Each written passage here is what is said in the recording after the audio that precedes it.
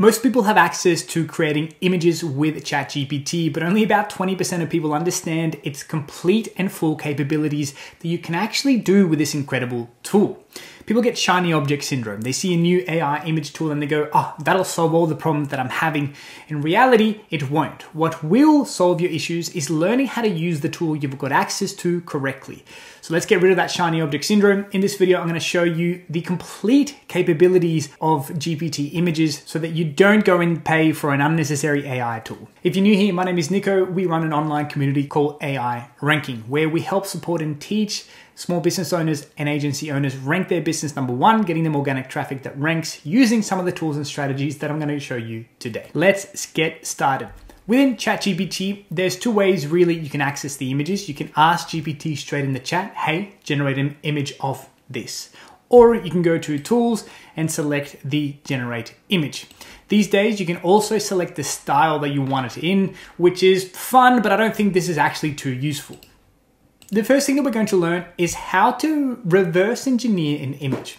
I think one of the best ways to use this tool is to pick a style of an image that you like and understand how the AI sees this image so you can replicate the style or anything you want from that image later on.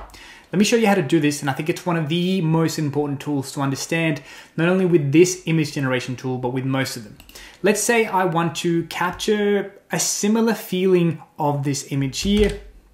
I'm going to copy it. This is directly out of Instagram. Take a screenshot. I'm going to give it to ChatGPT, and I've got a prompt prepared that we're going to go through so you understand what I'm actually asking it to do. And this became popular a couple of weeks ago, at least as of the time of this recording. What we're asking the GPT to do is to analyze the image and describe the image, but in a JSON format. You want to speak in a language that the AI image generator understands, and it best understands a JSON format.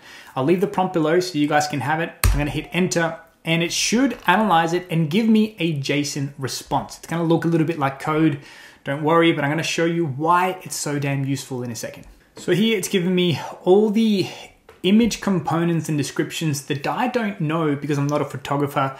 For example, photography techniques such as lighting, the description, the composition, the depth of field, sharpness, graininess, and all these other things. Perfect. I'm going to copy this code. Let's go to a new chat. I'm going to click the generate image and just going to paste that JSON code that the GPT gave me. I'm going to hit enter.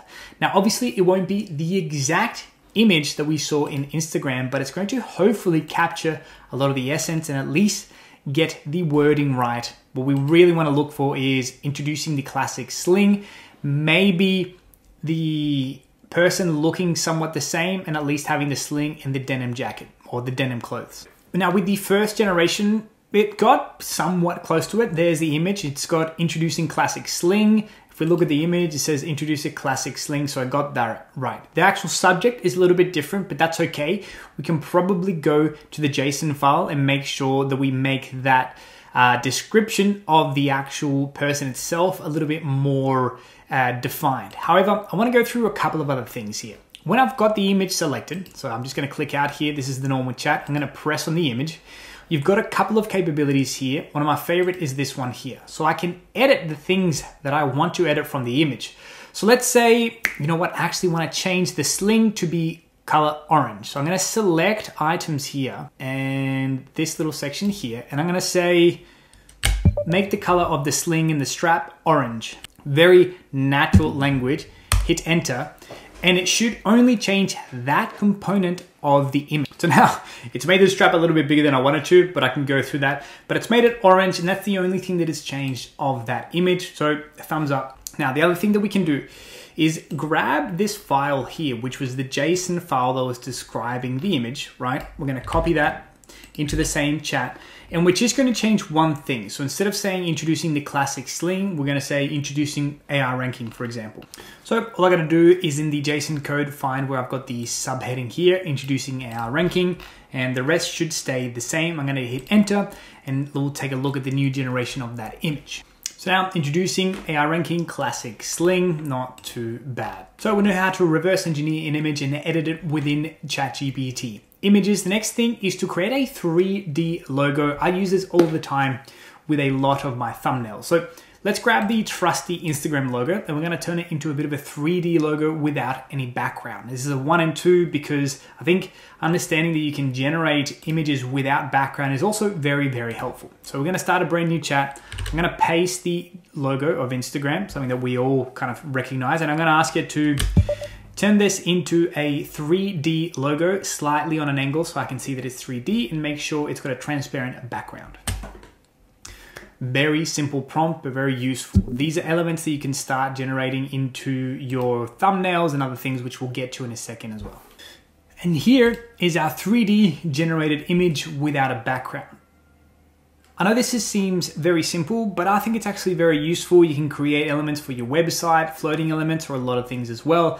I just really like how simple this thing is. And if I download this now and take a look at it, you can see that it is in fact a 3D image or looking image without with a transparent background. Pretty handy. I think placing your product in different situations can get really expensive, but you can do this with ChatGPT. Let's try and place this product here, let's say in the back of a person walking into a beach where I think this Yeti cooler might be used, right? I'm going to just copy the image in a brand new chat, and the more images you can provide the chat, the better. It's that old saying of the quality of the input increases the quality of the output. By putting more images in there, you're giving more reference images to ChatGPT to be able to use. I'm going to copy a couple here and give it to ChatGPT. Now I'm going to say, place this product in the back of a male without a shirt. He's walking into the beach, he's wearing a cap, and we see the backpack, Yeti backpack on him. And now, in a matter of minutes, we see our product that could honestly be used in a catalog. That's a pretty spot on image. I can't really tell if that's how big or small the pack actually is. I don't have it on me, but I would think that is pretty good for any type of photo shoot. I like it. Now, finally, one of the things that I find myself using GPT images the most is for ideas for YouTube thumbnails. You'll see through my channel that I often use a lot of the techniques that I've just showed you today, particularly the transparent stuff. But how do I even begin to generate YouTube thumbnails? Well, I think the first thing that you need is some sort of script or something outlining the video. This one is the video for this, for example. I've already detailed everything. I'm going to download this as a text file. And you want to take a bit of a step-by-step approach. You don't just want it to give you the image for the thumbnail right away, but you want to brainstorm a couple of ideas so you can see which one might be best.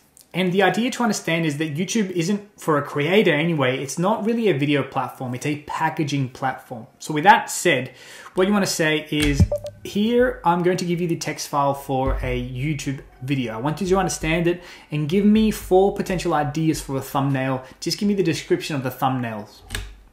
So what we're asking you to do is to understand the topic at hand and just give us a few ideas that we can start working with in the beginning. I like to use this alongside Canva or any other image editing software. You've got a little bit more control. Perfect, so it's got here before and after. Left side, messy, unimpressive product with an X over it. Right side, clean, bold product. That's not too bad. 3D image, shocked face, expression. So now let's try and build out number 1, right? So let's describe image number 1 in more detail, please. So I'm getting it to, okay, let's flesh out this idea a little bit more. Okay, so I like this. I might just not get it to mention the overlay. So I'm going to ask it, great, now generate the image, but leave the text overlay out. That might be something that I put in post. And here's our first mock-up. Now, this isn't the best, I'm gonna be very honest, but it's not the idea for it to create the whole thumbnail. The idea is for it to give you a visual representation, which then you can use different elements to use in your thumbnail. I guess that's how I always use it. I then go into Canva and actually build this thing myself, but I'm a bit more of a visual person. I need to see what this is going to look like, and now this makes perfect sense for me. And that's the second iteration. Not bad, but I get the idea of what I need to do. I can separate the elements and generate this in Canva.